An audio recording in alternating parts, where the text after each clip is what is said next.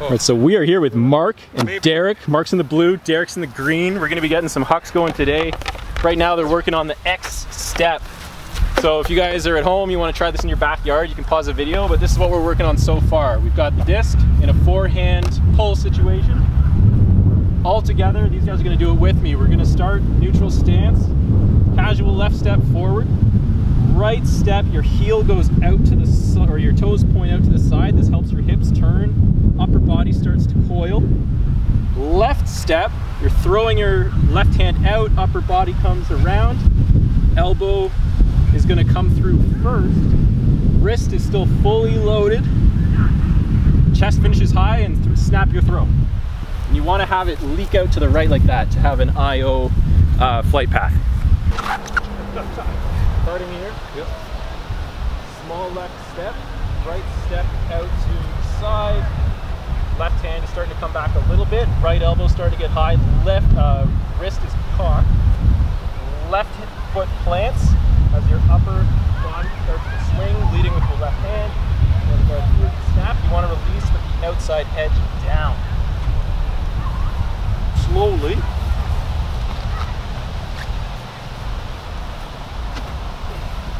Yeah, I like that. Your follow through is actually beautiful for someone who's grown up playing sports and throwing like a football or a baseball, like great hand snap and the hand is turning over. In Frisbee, you actually want it to externally rotate and try to finish with your thumb pointing to the ground. So when you're throwing your forehand, everything is beautiful up until that release where your hand starts to like turn over, which is like your natural programming. Yes. Instead, on release, force that external rotation on your follow through and get that thumb. Try to figure out where you're finishing and try to get the thumb pointing to the ground. So instead of this, where it comes over like that, you want to exaggerate with this. See how my hand is finishing? How to work on a couple follow throughs. I'm gonna watch it where your thumb finishes like that. Just rotate everything outwards. Look at the distance on that thing. Oh shit. That was nice. That was a nice one. Yeah. So what I just told Derek there is on his follow through, on his initial follow throughs, his throws, I was seeing him come over like that, which in almost every other sport is awesome. You throw a football, snap, you turn over. You hit a volleyball, snap, thumb down. Throw a baseball. I don't know how to throw a baseball, but I imagine snap, wrist down. Frisbee, forehand, you throw, you want thumb down, external rotation. Okay, I've got something for you, Mark. So I watched your right hand the whole way through that. Yes.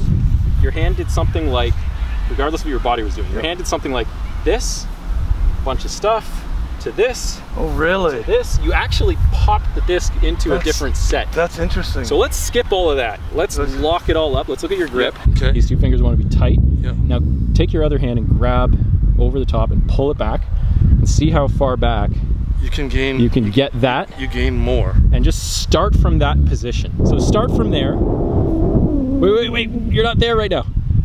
You let your wrist, your wrist, as soon as you took your first step, your wrist neutralized. Isn't that funny? Yeah, don't let it neutralize. Stay right there, force it to stay there, and then do your throw from there.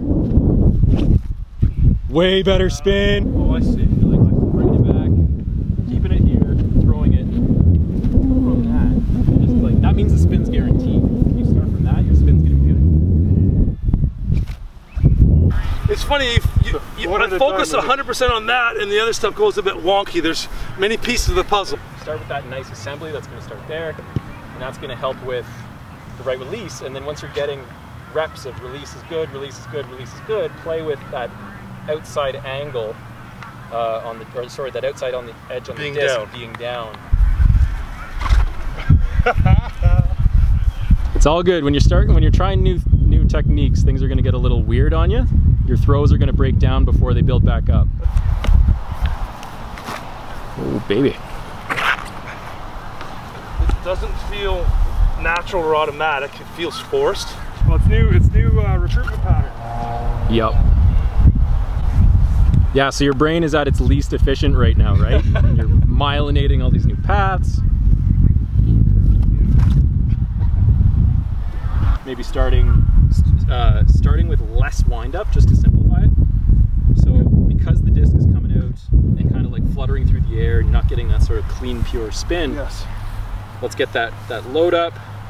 Let's isolate the throwing part by just standing sideways and just working on getting some blade releases that come out, and all you're focusing on is having the thing spin clean.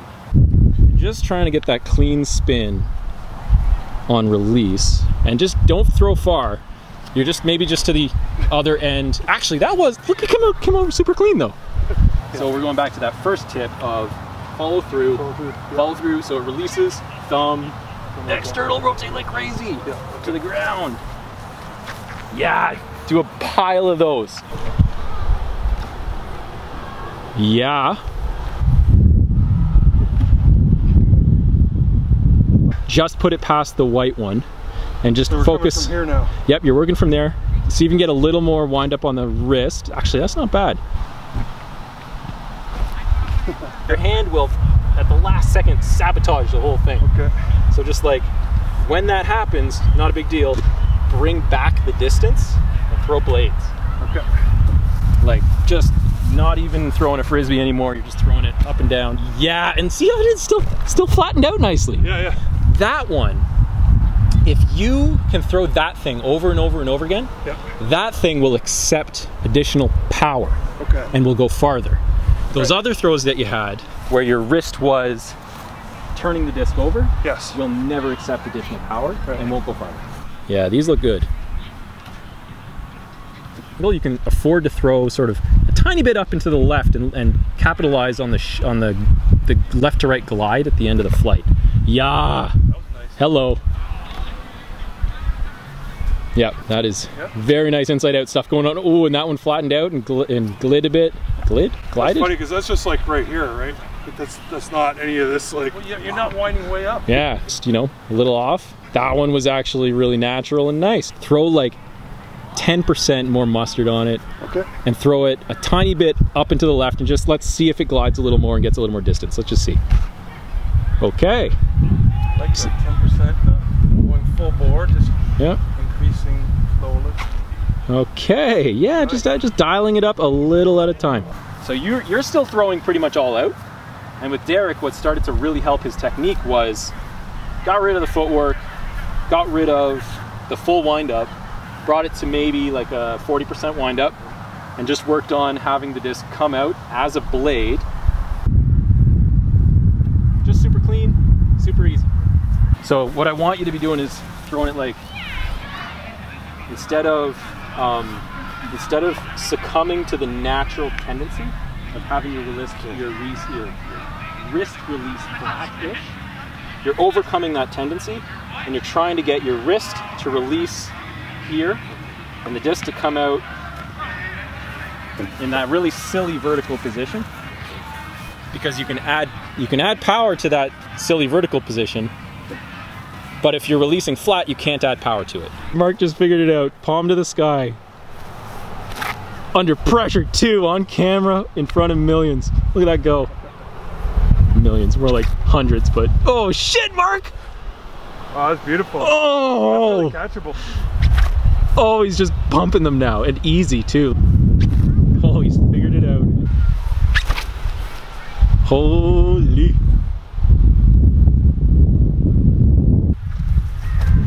Oh, that looks good.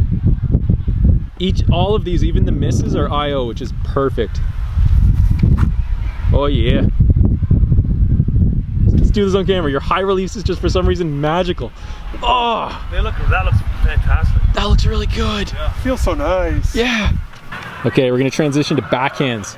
I tried just like a couple like that, and these are biting right against the them in. Yeah, it right in that first knuckle. Next thing is the angle of the disc is comfortable when it's there. It's uncomfortable, but better for flight reasons when it's in line with your forearm. Okay, so I'm here, you want here. Yeah, I want you to rotate the disc in your hand until it's in line with your arm. Yeah, you're like Iron Man with that kind of a setup. It doesn't feel natural at all. It feels horrible. So preload like crazy. Let's just try one like that, where it's pre-cocked.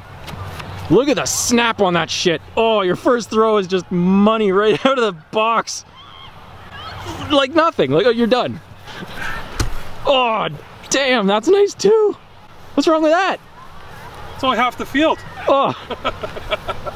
So just getting comfortable with that preloaded wrist. Yeah, man, oh. It doesn't, the grip doesn't feel natural. Like doing this feels forced. Feels horrible, but the results are pretty tasty.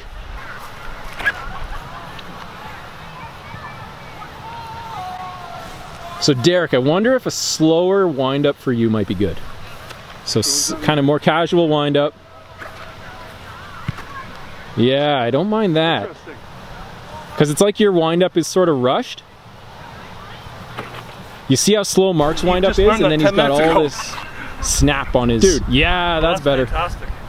So slow windup, step, and snap. Oh my god. For you, Derek. And Mark, let's see your throw again. Get that whole wrist thing preloaded, pre-cocked, and bang! Woo! Oh, baby! That was nice. Oh, that's the best one yet. Look at it. It's still going. Venting the disc. Oh my god! Alright, so Mark's takeaway. Yeah, I had a great evening with Ryan. It's been fantastic. So my takeaway, so on the flick side, was preload it. So I'm starting from here, which I wasn't. I was more loose, and I think I was bringing it back, but I'm starting from here. And the second one is, upon release, it's palm up. And I'm gonna focus on those two pieces on the flick side. Yeah, man. Yeah, yeah.